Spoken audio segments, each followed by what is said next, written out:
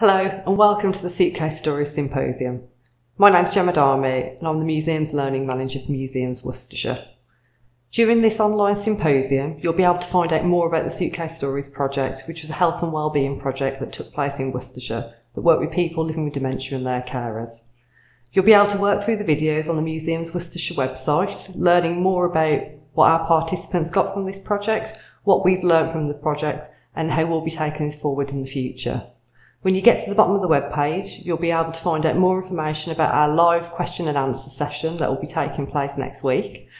And you'll also be able to download our evaluation, which is a full report, so you can find out all about the information that we've got.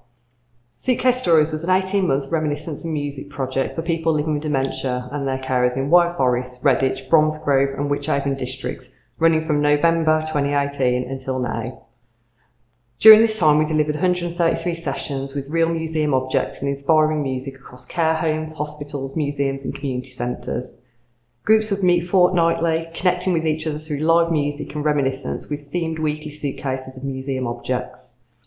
Musicians listened to those stories closely and delivered 9 performances of new songs that were created from the memories gathered from those participants, while inspired and engaged.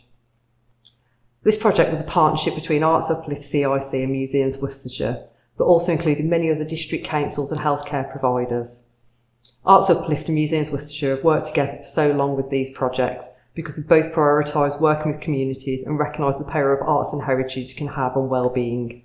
Through this programme, we have inspired self-expression and/or self-realisation for people living with dementia and their carers.